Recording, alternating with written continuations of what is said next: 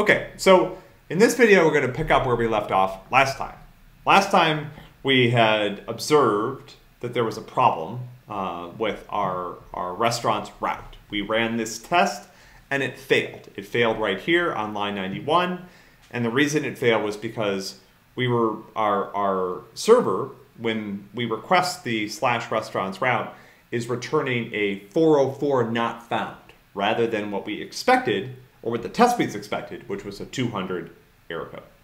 So now we're going to talk about how we start to examine our code to see what's going wrong, right? And I'm going to go over here and actually go into my source code. Now, one of the things that understanding the error message allows me to do is to narrow things down a little bit and get a sense of where to start. Because I know that I'm testing my server, and I have some sense of like where that server code is. That's over here in server.kt. And this is the code that actually, establishes the routes on the backend server and is responsible for handling them and things like that. Now, when, maybe the first step that I'm not going to like do a video on, because it'd be pretty boring, is look at the code a little bit, right? Now, some people at this point decide, okay, I understand what the problem is, and my approach is I'm going to stare at the code for an hour. You can do that. It's not the most efficient method for finding problems. I would suggest you use a slightly more active strategy. And so imagine that you've stared at your code for 5 minutes and you can't see what the problem is. Sometimes you can, like over time, get better at this. You have more of a spider sense for like where things might be wrong, and you have a sense of like, oh, okay, well, I know that must be a problem here. And sometimes the error itself will really help you zero in on where the problem is, but you may not be there yet. That's okay. So what do we do in the meantime, right? Rather than just stare at the code really hard and look for mistakes. Yeah, it's not all that effective. What I'm going to show you how to do is something called print or printf debugging. Printf debugging is a term, printf is a term from the C programming language. And this is sometimes, a little bit of a maligned strategy. People think, oh, well, that's not what real programmers do. I'm a real programmer. I know real programmers. We all do this. This is something that everybody does, and used judiciously and carefully is a very, very effective strategy. So what we're going to do is we don't know what's happening. And so to find out more about what's happening, we're going to add logging statements or print statements to our code. So as it runs, we can see a little bit about what's happening. And this allows us to do things like examine variables and test hypotheses about the code that's being executed. Okay, so I looked through this a little bit, and I noticed that there's a get restaurants method here. And right now, let me modify this a little bit in the sense of let me actually put this inside a return statement. Do return mock response. Okay, there we go. I was a little too clever about that. So now I've got this method, and maybe I'm not constructing the response properly. That's one hypothesis. So one of the things I'd kind of like to know is, does the code get here? But maybe this isn't being executed at all. Now, before you start print debugging, one thing that I would always suggest is add a statement somewhere that you're sure it's going to be executed. And so I'm going to put a print statement right here. I'm going to say entering dispatch. And frequently it's good to have some coordinates in your print statements that are connected to like this is at the top of this method, so I'll say entering whatever. I'm going to run this again. So the reason to do this before I start putting print statements in other places is I want to make sure I can see the output. Sometimes there's something wrong with my setup and none of my print statements show up, and that can be very, very confusing. So first thing I want to do is just make sure, like when I put a println in here, I'm actually going to see the output somewhere, right? And you'll see that when I run this, I see entering dispatch, and so this is working. So I'm seeing this print statement. So now what I can do is I can put print statements other places. And if I see them, that means that during this test, the code, that part of the code executed. If I don't see them, it means it didn't. And so now let's try to figure out if this method is actually being executed. So I'm going to call println get restaurants, and I like to say, like entering get restaurants, something like that. Okay, run it. Let's see what happens. And, and this is, I'm running one test, you'll see. I'm not running the whole suite. If you run the whole suite, you're going to get a lot of gibberish, right? That's another reason to run one test. Is it allows me to focus exactly on the output that I want to see. Okay, so you'll see test restaurants route. I see entering dispatch, but I don't see this print statement. So I never got here. And frequently, more often than I care to admit, the problem with the piece of code that you wrote is that it's just never being executed. Like, the code never gets there for whatever reason. Your method may be perfect.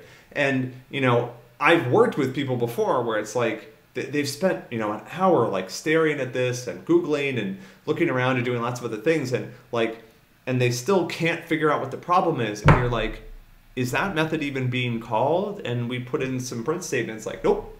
So the code they wrote's perfect. It's just actually never running, right? And typically code that doesn't run doesn't have much of an effect. So this is really good to get a sense initially of like, what's happening, right? Like, let's test our assumptions. Get restaurants isn't even being called, right? It's possible that this code is also wrong, right? I don't know, but it's not being run right now. And so the fact it's not being run is itself an issue. So let's try to figure out why it's not being run. Now, some of you may see immediately what the problem is, and okay, fine, right? But imagine it's been a long night. It's like 4 a.m. You're tired, you're sleepy, your vision's a little blurry. You may not see things, right away. So now, let's think about what's happening. So, and you can put print statements wherever you want, right? So let's put a print statement here. We'll say starting dispatch tree. And then I'm going to put a print statement here. Well, actually, so how does this work? This is a when statement. It tests a couple things. The place where it gets, where things end up, if I don't find anything, is right here. And so I'll put a print statement in here, println didn't find route. Okay, let's run it.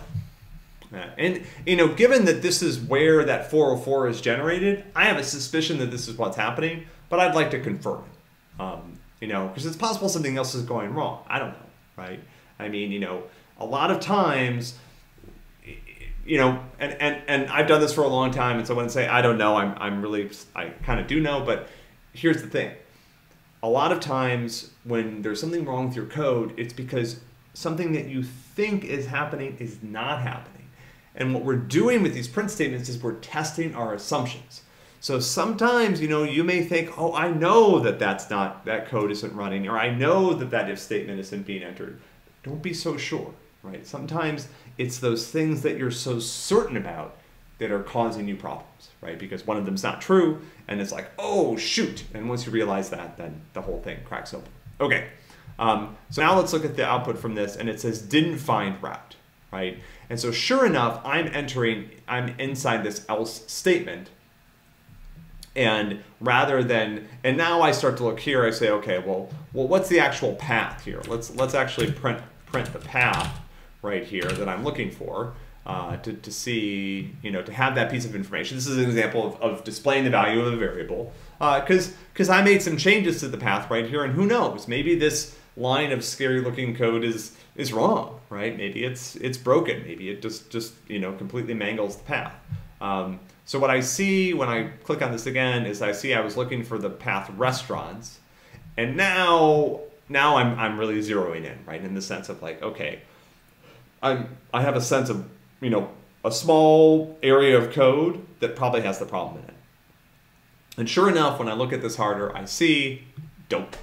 And I've done this, right? I've done this again more times than I care to admit. I just fat fingered it, right? Figuring out the S, and they look similar. It's a long word. It's got a lot of U's. Restaurants is one of those words that hard to type. You have to think hard when you're typing it. I'm just getting old, but all right. So let's try it again. Now, in this moment, frequently when I've been doing this for 20 minutes, I just want to be like, I'm done. I want to tear all my print statements out and just be done, right? But don't run the test first. Let's make sure it works. Once it works, sometimes if I'm still working on other things, I might leave some of this in there for a little while. I mean, it's not hurting anything, the print statements. I mean, take it out before you commit, take it out before, whatever. But, now I can go through and I can say, okay, I probably don't need these print statements now. I'm just going to take them out. You could also just comment them out temporarily, particularly when you're developing. It'd be useful to have these. Okay. Run it again. This is still going to pass, but I've taken out some of my logging, so that's good, right? Because I don't want to have that logging. Oh, I still left one piece in. Here it is. Okay. All right, print debugging. Standard debugging technique, just a way to continue to make forward progress. And so when you come to the help site, now, we expect you to have clean code in the sense that it's formatted properly and doesn't have big blobs of commented out code in the middle.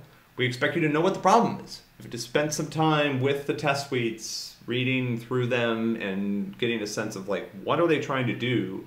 And what is my code? Why is my code not meeting the expectations? And then putting in some instrumentation.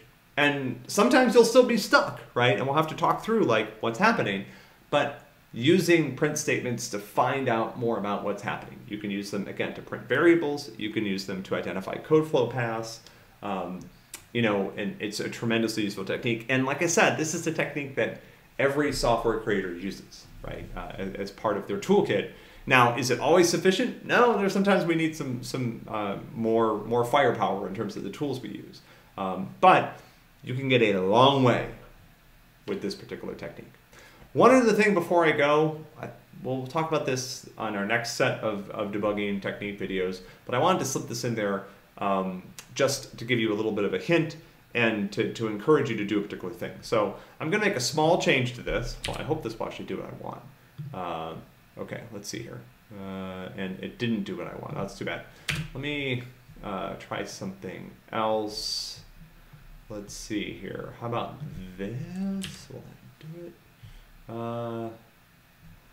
Let's see. Or what if I do something like this? Nope.